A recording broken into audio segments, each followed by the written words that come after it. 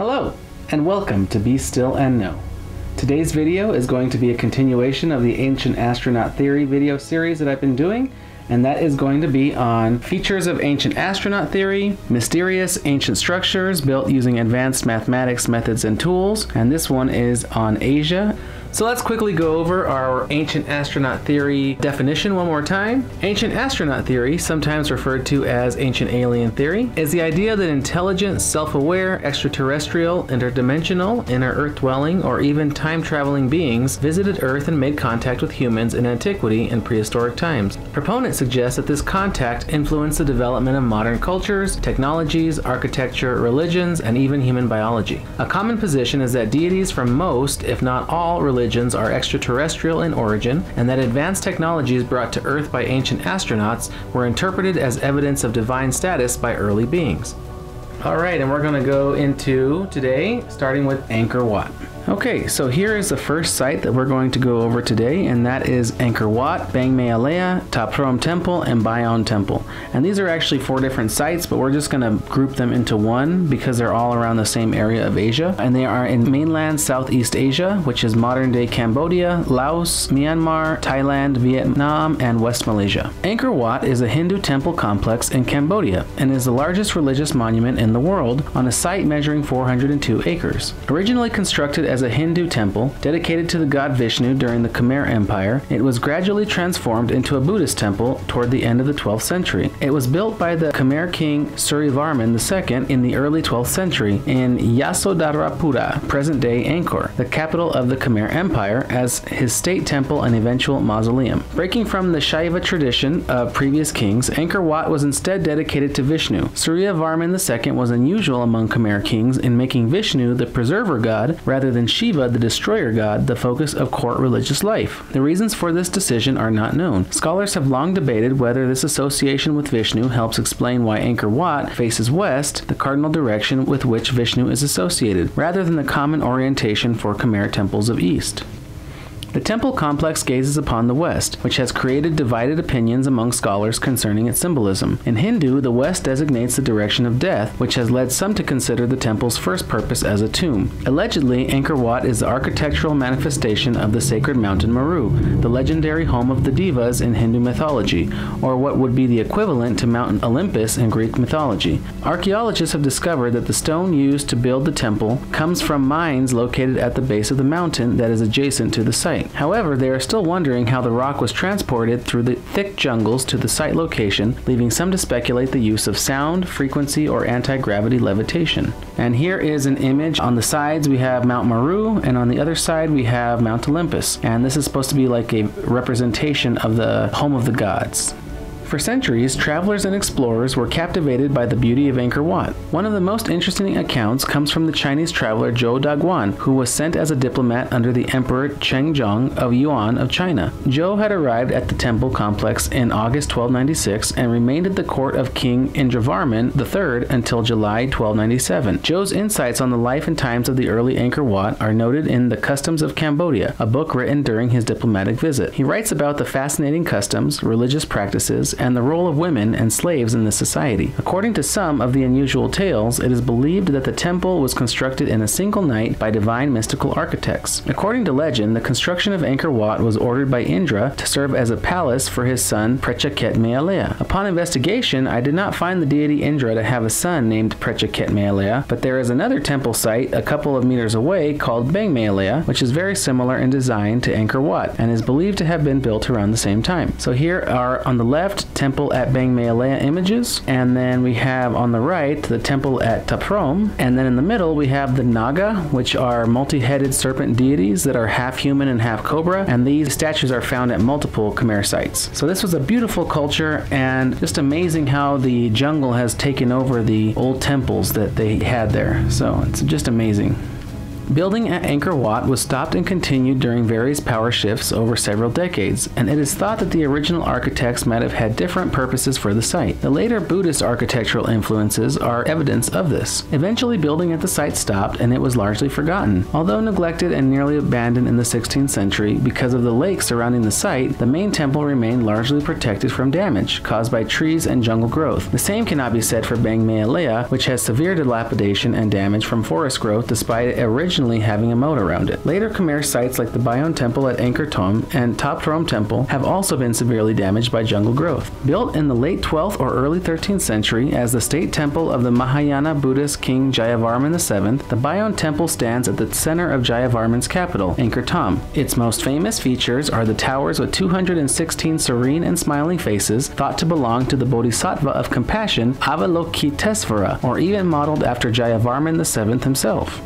Alright, so we're going to move on from mainland Southeast Asia to the Kailasa Temple in the Ellora Caves in Maharashtra, India. The Kailasa Temple is the largest of the rock-cut Hindu temples at the Ellora Caves in Maharashtra, India. A megalith carved from a rock cliff face, it is considered one of the most remarkable cave temples in the world because of its size, architecture, and sculptural treatment. It is considered the climax of the rock-cut phase of Indian architecture. The top of the superstructure over the sanctuary is 107 feet above the level of the court below, although the rock face slopes downwards from the rear of the temple to the front. The Kailasa Temple, Cave 16, is the largest of the 34 Buddhist, Jain, and Hindu cave temples and monasteries known collectively as the Ellora Caves, ranging for over 1.5 miles along the sloping basalt cliff at the site. Most of the excavation of the rock cliff and major parts of the structure are generally attributed to the 8th century Rashtrakuta king Krishna I, with some of the sculptures completed later. The temple contains a number of relief and freestanding sculptures on a grand scale equal to the architecture, although only traces remain of the paintings which originally decorated it. Its construction is generally attributed to the Rashtrakuta king Krishna I, based on two epigraphs that link the temple to Krishna Raja. However, the attribution of the temple to Krishna I is not completely certain because these epigraphs are not physically connected to the caves and do not date to Krishna Raja's reign. Moreover, the land grants issued by Krishna's successors do not contain any references to the Kailasa Temple. The Kailasa Temple features the use of multiple distinct architectural and sculptural styles. This, combined with its relatively large size, has led some scholars to believe that its construction spanned the reigns of multiple kings. M.K. Devalikar, in 1982, analyzed the architecture of the temple and concluded that the major part of the temple was completed during the reign of Krishna I, although he agreed that some other parts of the temple complex can be dated to the later rulers. According to Devalikar, the following components were the oldest part of the original temple: the main shrine, its gateway, the Nandi Mandapa, the lower story, the elephant lion frieze, the court elephants, and the victory pillars. Devalikar admits that the most important sculpture of the temple, which depicts Ravana shaking the Kailasa mountain, appears to have been built after the main edifice. This sculpture is considered as one of the finest pieces of Indian art, and it is possible that the temple came to be known as Kailasa after it was sculpted. So here are some images of the lions and the elephants. The Kailasa temple is notable for its vertical excavation. Carvers started at the top of the original rock and excavated downward. The traditional methods were rigidly followed by the master architect, which could not have been achieved by excavating from the front. A medieval Marathi legend appears to refer to the construction of the Kailasa temple. The earliest extant text to mention this legend is Katha Kalapataru by Krishna Yash Navalki. According to this legend, the local king suffered from a severe disease. His queen prayed to the god Grishneshwar, also known as Shiva, at Elapura to cure her husband. She vowed to construct a temple if her wish was granted, and promised to observe a fast until she could see the shikara, or the top, of this temple. After the king was cured, she requested him to build a temple immediately, but multiple architects declared that it would take months to build a temple complete with a shikara. One architect named Kokasa assured the king that the queen would be able to see the shikara of a temple within a week's time. He started building the temple from the top by carving a rock. He was able to finish the shikara within a week's time, enabling the queen to give up her fast. The temple was named Manikeshwar after the queen. M.K. Devalikar theorizes that Kokasa was indeed the chief architect of Kailasa temple, which may have been originally known as Manikeshwar. Multiple 11th to 13th century inscriptions from central India mention architects born in the illustrious family of Kokasa. Okay, in this image we see Shiva and Parvati sitting on Mount Kailash as Ravana tries to lift it. On the left, Ravana was a huge devotee of Shiva. Ganesha, the elephant-headed son of Parvati and Shiva, on the right, is also included in some of the iconic sculptures.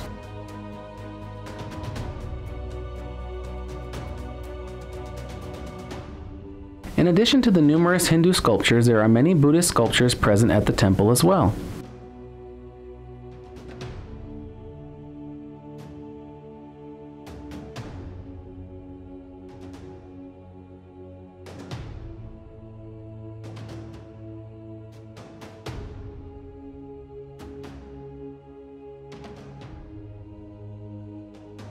A total of 200,000, other estimations range from 150,000 to 400,000 tons of rock were excavated out of a vertical basalt cliff in the Sharanandri Hills to form the magnificent Kailasa Temple. It may be added that the temple was supposedly carved from top to bottom with only simple hammers and chisels. In modern terms, it would take around 200 days, working at 24 hours per day, to excavate the entire site using contemporary technology. That doesn't take into account the elaborate carvings all over the monolithic structure. There are also holes dug that are impossible for a human to reach and access. Even a person as short as 3 feet would not have been able to dig or carve these holes that are perfectly cylindrical. Some speculate a computer-controlled drill or power tool was used, which is not possible according to historians who claim the sculptors only had primitive hand-carving tools. There is a legend that Kailasa Temple may have been built much quicker than is believed by mainstream historians, in only a few days, and was done using some sort of laser printing or cutting technology, possibly with pre-programmed architectural designs. Instead of a modern 3D printer, which uses additive architecture to build up a design layer by layer, this machine must have utilized some sort of subtractive architecture technology that could have cut the design and either destroyed or vaporized the rock, or workers could have removed the leftover rubble after the machine was done. Tunnels beneath the temple are said to house and protect this technology for use in the future.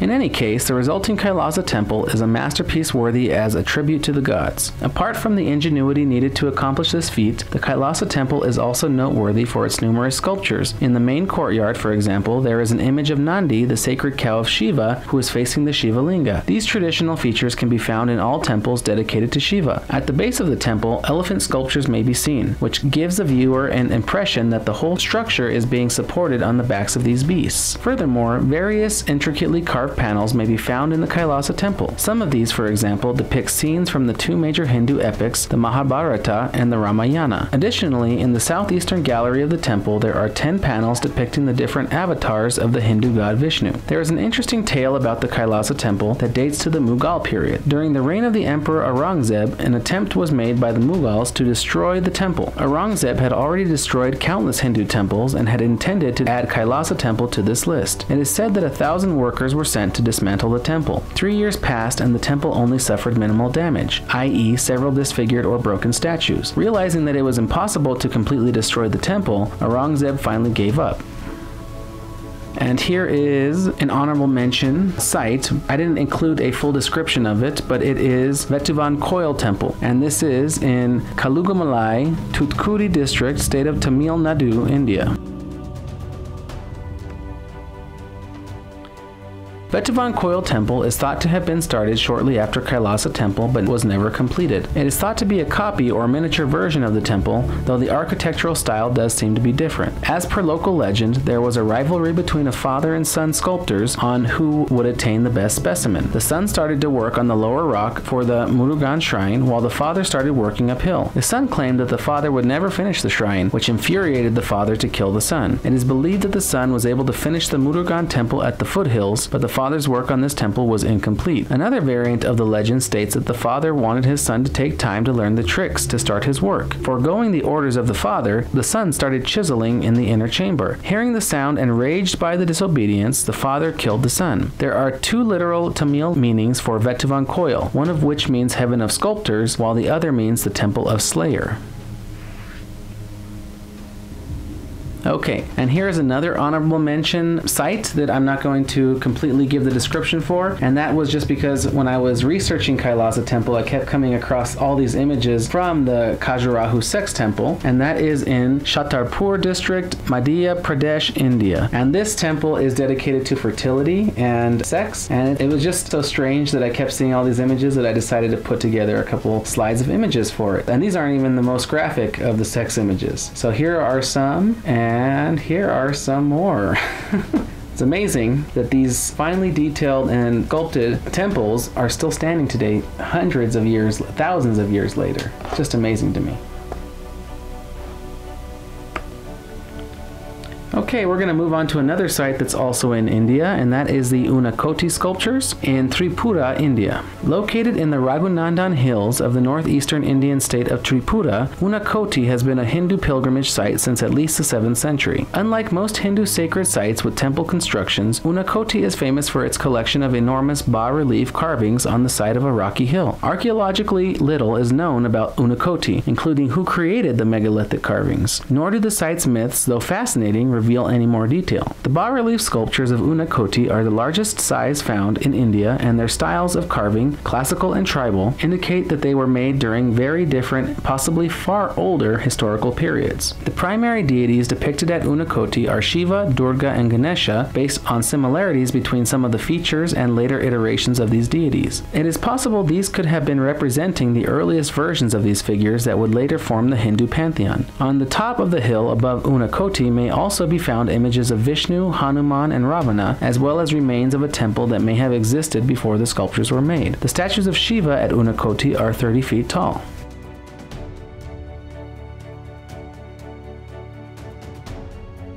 The images found at Annunaki are of two types, namely rock-carved figures and stone images. Among the rock-cut carvings, the central Shiva head and gigantic Ganesha figures deserve special mention. The central Shiva head, known as Annunakoteswara Kalbhairava, is about 30 feet high, including an embroidered headdress, which itself is 10 feet high. On each side of the headdress of the central Shiva, there are two full-size female figures, one of Durga standing on a lion head and another female figure on the other side. In addition, 3 enormous images of Nandi bull are found half buried in the ground. There are various other stone as well as rock-cut images at Annunaki. According to one myth, Annunaki, which literally means one less a koti in the Bengali language, traces its origins to a short visit by the god Shiva. On his way to Mount Kailash, some sources say to the sacred city of Banaras, Shiva had encamped for a night at the rocky Raghunandan hill along with a koti of other deities. A koti equals 10 million in the Indian number system. Before commencing a night of revelry with the deities, Shiva told them to wake before dawn so they could continue their long journey. Upon waking, he found them still asleep, however. Dismayed, he left alone, while the other gods and goddesses turned into stone images. Since then, there have been a koti -1, minus Shiva, deities at the site.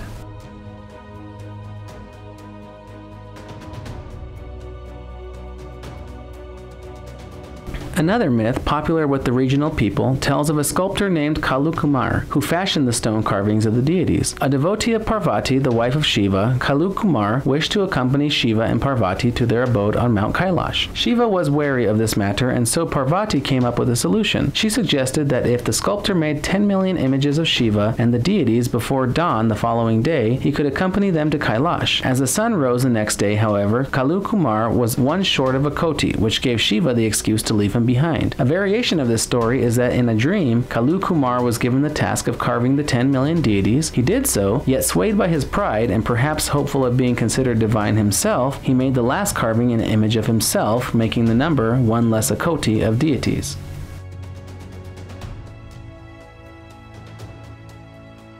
Okay, so my take on the Annunaki sculptures is that this was carved in very, very deep antiquity by some of the earlier peoples from the area that colonized this area, and I believe that this civilization's sculptures ended up becoming part of the later Hindu pantheon. So I think that these are kind of like the original forms of these deities before they were more refined over time. That's what I think anyway. There's really no way to know, but just seeing how old they are and how nobody really knows where they came from and how some of their deities are similar but not really all the way the same as the modern depictions of some of the Hindu deities, I think this might be one of the precursors to the Hindu pantheon.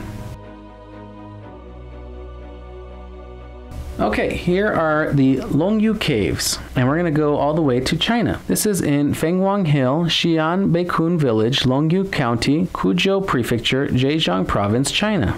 The Longyu Caves, also called the Shaonan High Stone Chambers, are a group of 24 artificial sandstone caverns located at Fenghuang Hill near the village of Xi'an Beikun on the Ku River in Longyu County, Kuzhou Prefecture, Zhejiang Province, China. Created more than 2,000 years ago, they were not recorded in any historical documents and were rediscovered by farmers in 1992. In June 1992, 4 farmers in Longyu discovered the caves by accident when they drained the water of 5 small ponds in their village. The ponds turned out to be 5 large man-made caverns. Further investigation revealed 19 more caverns nearby. They have been determined to be more than 2,000 years old, and their construction is not recorded in any historical documents.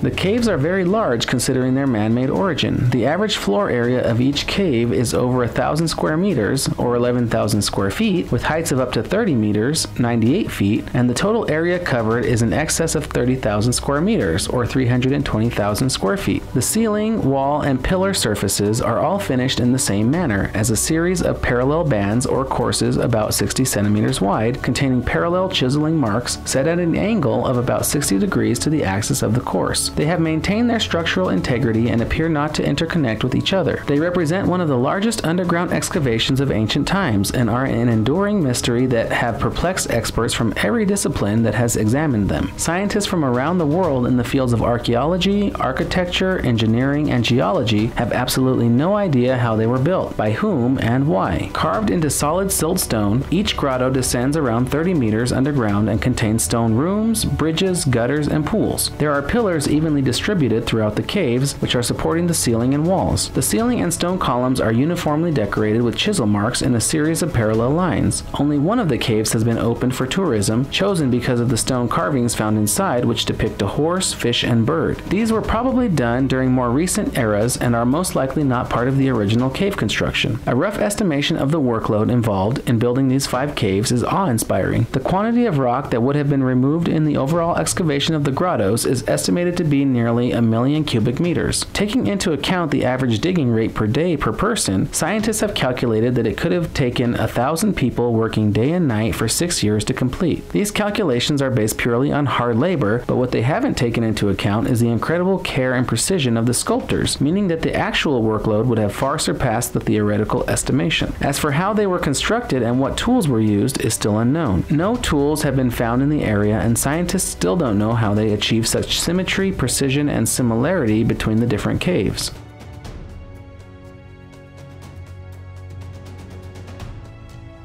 Despite their size and the effort involved in creating them, so far no trace of their construction or even their existence has been located in the historic record. Although the overall excavation involved almost 1 million cubic meters of stone, there is no archaeological evidence revealing where that quantity of stone went, and no evidence of the work. Moreover, there is not a single historic document that refers to them, which is highly unusual considering the sheer scale of the project. Their origin is a complete and utter mystery. Every single one of the caves is covered from floor to ceiling in parallel lines that have been chiseled into virtually every surface. The effect is a uniform pattern throughout the caves, which would have required immense manpower and endless hours to create. The question is why? Was such labor-intensive work purely for decoration? Are the lines or patterns symbolic in some way? Some speculate that they could be tool marks for a large machine that sculpted and drilled into the rock to create the caves. All that is currently known is that the markings are similar to those found on pottery housed in a nearby museum, which is dated between 500 and 800 BC. When the caves were first discovered, they were filled with water, which presumably had been there for a long period of time. They had to be pumped out in order to realize that these were not just like the other bottomless ponds found within the area, but man-made structures. Most villages in southern China contain very deep ponds, which have been called bottomless ponds by generations of villagers. These ponds teem with fish, which are easily caught. However, after the first cave was pumped dry, not a single fish was to be seen, or any other sign of life. One of the most interesting and challenging questions is how the caves have been able to keep their structural integrity for more than 2,000 years. There are no signs of collapse, no piles of rubble, and no damage, despite the fact that in some areas the walls are only 50 centimeters thick. Over the centuries, the area has gone through numerous floods, calamities, and wars. The mountains have changed their appearance and exposed stones have been weathered, but the inside of the caves, the form, patterns, and markings are still clear and precise. It is as though they were built yesterday.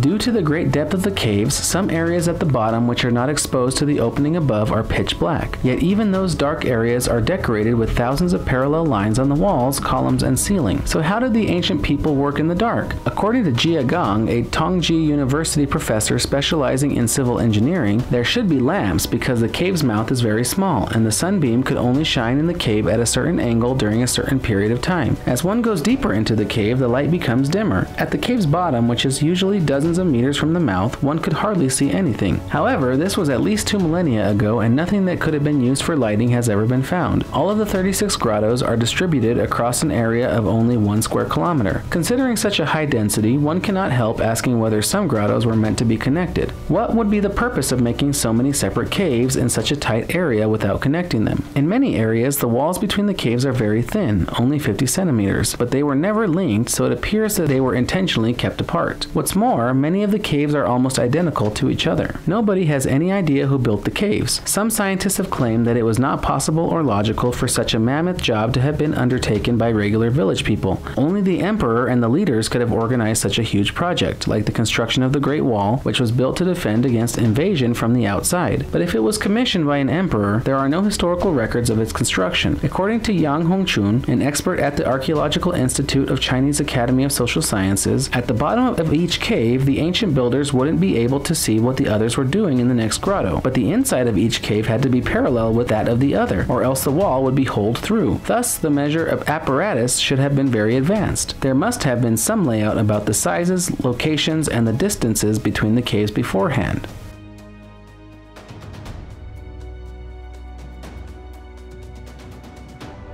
With the help of modern equipment and methods, the investigators measured the sizes of the walls and surprisingly found that the overall construction is extremely accurate. The walls between the caves are of the same thickness in different sections. So how did they achieve this precision? What were their methods? Some archaeologists have suggested that the grottos were the tombs of old emperors, emperor halls, or places for storage, but this interpretation is far-fetched. No funeral object or tombs has been found and no artifacts left behind. If it were used like an emperor's palace, the grottos would have been designed differently, with separate rooms for different purposes, like entertaining, meeting, and sleeping, but no evidence can be found of this and no traces of habitation have been found. Another hypothesis is that it was used for mining and extracting some type of mineral resource.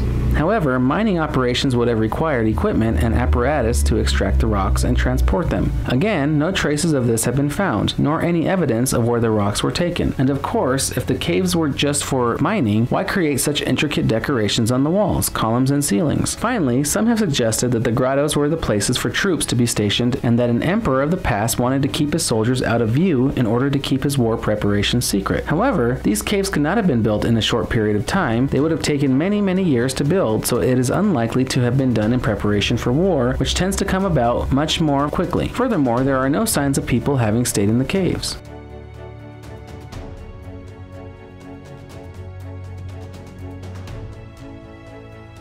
Alright, so that is the Longyu Caves, and my interpretation of that is that a giant machine from the past carved these caves.